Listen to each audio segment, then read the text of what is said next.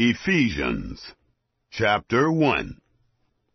Paul, an apostle of Christ Jesus, through the will of God, to the saints who are at Ephesus, and the faithful in Christ Jesus. Grace to you, and peace, from God our Father, and the Lord Jesus Christ. Blessed be the God and Father of our Lord Jesus Christ, who has blessed us with every spiritual blessing in the heavenly places in Christ, even as he chose us in him before the foundation of the world, that we would be holy and without defect before him in love, having predestined us for adoption as children through Jesus Christ to himself, according to the good pleasure of his desire, to the praise of the glory of his grace, by which he freely gave us favor in the Beloved, in whom we have our redemption through his blood, the forgiveness of our trespasses, according to the riches of his grace, which he made to abound toward us in all wisdom and prudence, making known to us the mystery of his will, according to his good pleasure, which he purposed in him to an administration of the fullness of the times, to sum up all things in Christ, the things in the heavens and the things on the earth, in him. We were also assigned an inheritance in him, having been foreordained according to the purpose of him who does all things after the counsel of his will, to the end that we should be to the praise of his glory, we who had before hoped in Christ. In him you also, having heard the word of the truth, the good news of your salvation, in whom, having also believed, you were sealed with the promised Holy Spirit, who is a pledge of our inheritance, to the redemption of God's own possession, to the praise of his glory.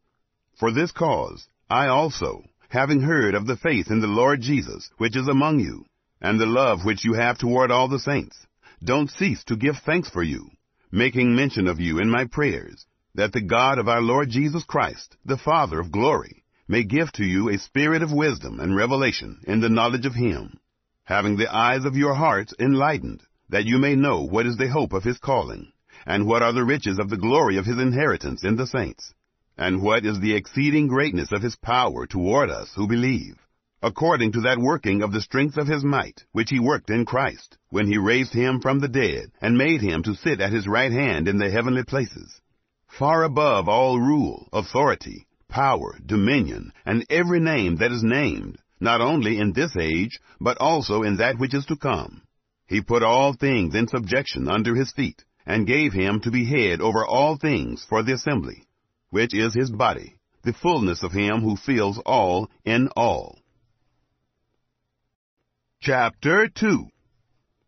You were made alive when you were dead in transgressions and sin, in which you once walked, according to the course of this world, according to the prince of the power of the air, the spirit who now works in the children of disobedience. We also all once lived among them in the lusts of our flesh, doing the desires of the flesh and of the mind, and were by nature children of wrath, even as the rest.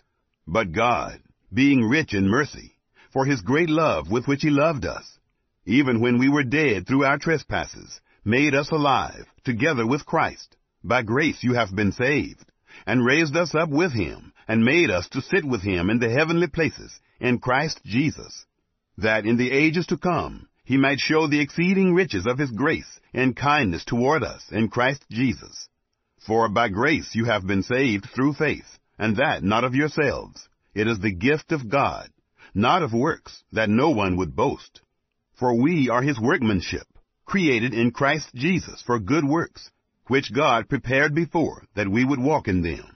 Therefore, remember that once you, the Gentiles in the flesh, who are called uncircumcision by that which is called circumcision in the flesh made by hands, that you were at that time separate from Christ, alienated from the commonwealth of Israel, and strangers from the covenants of the promise, having no hope, and without God in the world.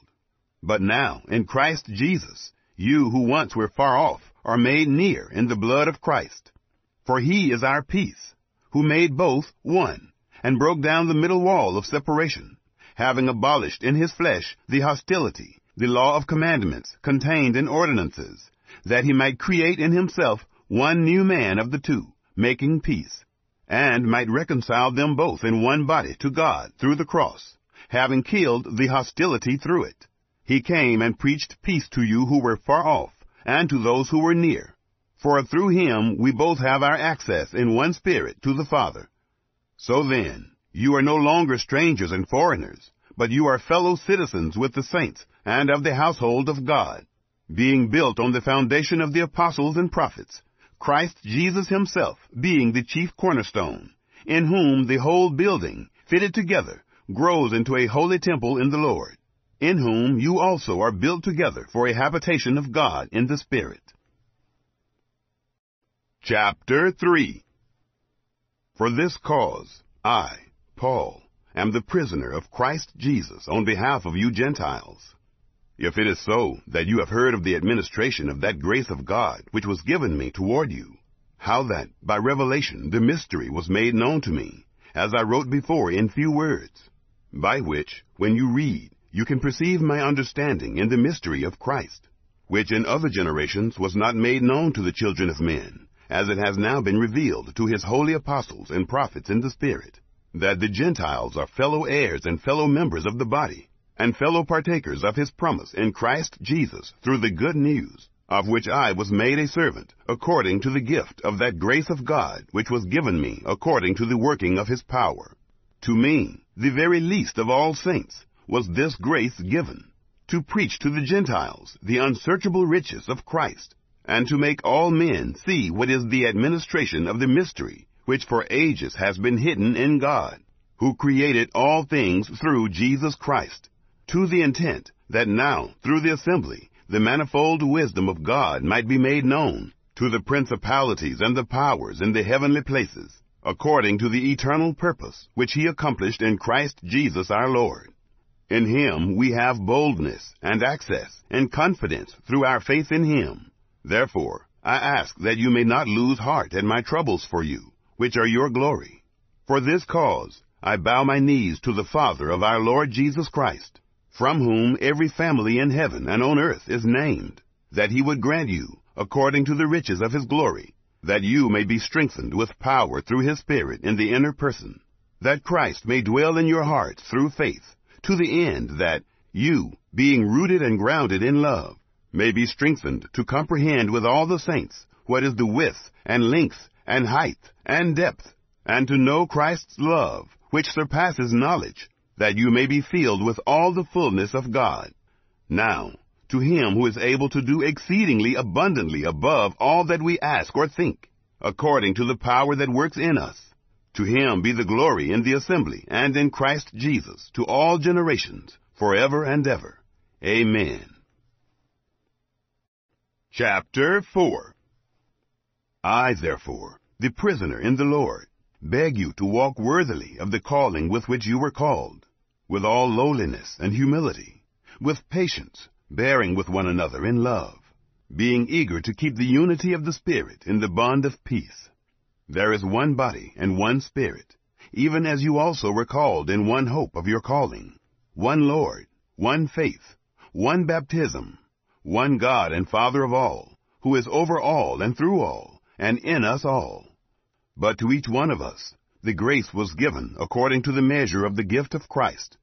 Therefore he says, when he ascended on high, he led captivity captive, and gave gifts to people.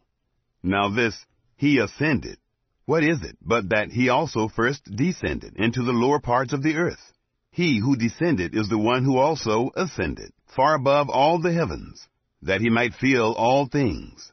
He gave some to be apostles, and some prophets, and some evangelists, and some shepherds and teachers, for the perfecting of the saints, to the work of serving, to the building up of the body of Christ, until we all attain to the unity of the faith and of the knowledge of the Son of God, to a full-grown man, to the measure of the stature of the fullness of Christ, that we may no longer be children, tossed back and forth, and carried about with every wind of doctrine, by the trickery of men, in craftiness, after the wiles of error, but speaking truth in love, we may grow up in all things into him who is the head, Christ, from whom all the body, being fitted and knit together through that which every joint supplies, according to the working in measure of each individual part, makes the body increase to the building up of itself in love.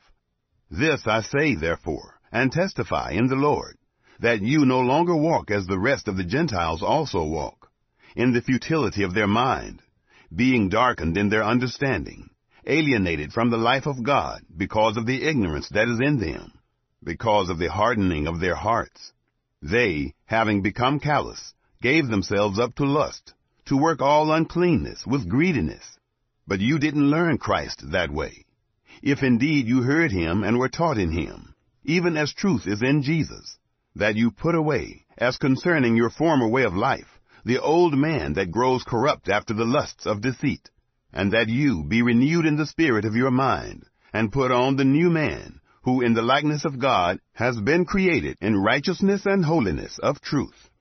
Therefore, putting away falsehood, speak truth each one with his neighbor, for we are members of one another.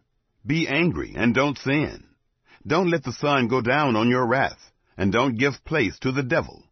Let him who stole steal no more, but rather let him labor, producing with his hands something that is good, that he may have something to give to him who has need. Let no corrupt speech proceed out of your mouth, but only what is good for building others up, as the need may be, that it may give grace to those who hear. Don't grieve the Holy Spirit of God, in whom you were sealed for the day of redemption. Let all bitterness, wrath, anger, outcry, and slander be put away from you, with all malice. And be kind to one another, tender-hearted, forgiving each other, just as God also, in Christ, forgave you. Chapter 5. Be, therefore, imitators of God, as beloved children. Walk in love, even as Christ also loved us, and gave himself up for us, an offering and a sacrifice to God for a sweet-smelling fragrance. But sexual immorality and all uncleanness or covetousness, let it not even be mentioned among you, as becomes saints, nor filthiness, nor foolish talking, nor jesting, which are not appropriate, but rather giving of thanks. Know this for sure, that no sexually immoral person, nor unclean person, nor covetous man, who is an idolater, has any inheritance in the kingdom of Christ and God. Let no one deceive you with empty words, for because of these things, the wrath of God comes on the children of disobedience. Therefore, don't be partakers with them, for you were once darkness, but are now light in the Lord. Walk as children of light, for the fruit of the Spirit is in all goodness and righteousness and truth, proving what is well-pleasing to the Lord. Have no fellowship with the unfruitful deeds of darkness, but rather even reprove them. For it is a shame even to speak of the things which are done by them in secret. But all things, when they are reproved, are revealed by the light. For everything that reveals is light.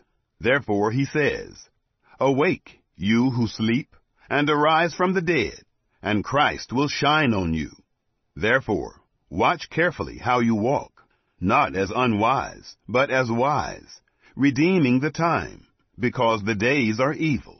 Therefore, don't be foolish, but understand what the will of the Lord is.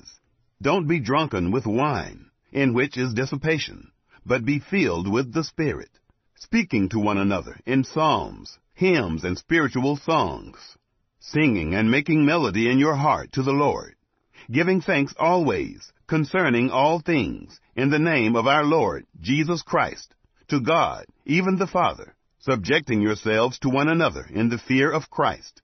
Wives, be subject to your own husbands, as to the Lord. For the husband is the head of the wife, as Christ also is the head of the assembly, being himself the Savior of the body. But as the assembly is subject to Christ, so let the wives also be to their own husbands in everything.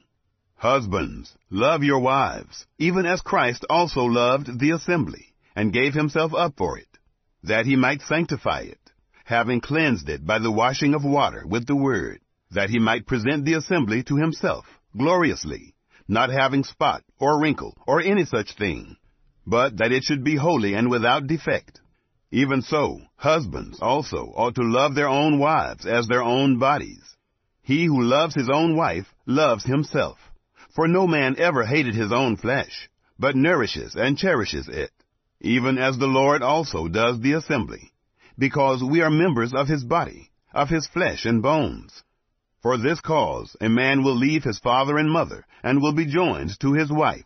The two will become one flesh. This mystery is great, but I speak concerning Christ and of the assembly. Nevertheless, each of you must also love his own wife, even as himself, and let the wife see that she respects her husband. Chapter 6. Children, obey your parents in the Lord, for this is right. Honor your father and mother, which is the first commandment with a promise, that it may be well with you, and you may live long on the earth. You fathers, don't provoke your children to wrath, but nurture them in the discipline and instruction of the Lord.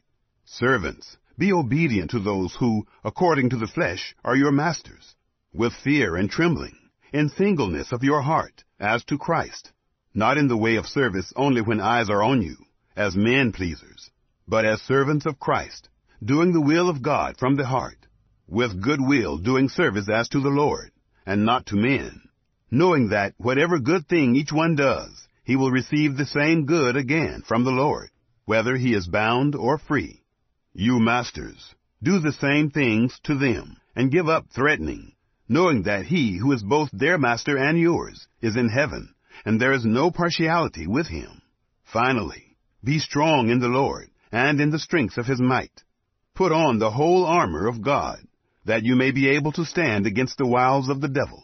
For our wrestling is not against flesh and blood, but against the principalities, against the powers, against the world's rulers of the darkness of this age, and against the spiritual forces of wickedness in the heavenly places. Therefore, put on the whole armor of God, that you may be able to withstand in the evil day, and having done all, to stand. Stand therefore, having the utility belt of truth buckled around your waist, and having put on the breastplate of righteousness, and having fitted your feet with the preparation of the good news of peace. Above all, taking up the shield of faith, with which you will be able to quench all the fiery darts of the evil one. And take the helmet of salvation, and the sword of the Spirit, which is the word of God, with all prayer and requests, praying at all times in the Spirit, and being watchful to this end in all perseverance and requests for all the saints. On my behalf, that utterance may be given to me in opening my mouth, to make known with boldness the mystery of the good news, for which I am an ambassador in chains, that in it I may speak boldly, as I ought to speak. But that you also may know my affairs, how I am doing, Tychicus, the beloved brother and faithful servant in the Lord, will make known to you all things. I have sent him to you for this very purpose, that you may know our state, and that he may comfort your hearts. Peace be to the brothers, and love with faith, from God the Father and the Lord Jesus Christ. Grace be with all those who love our Lord Jesus Christ with incorruptible love. Amen.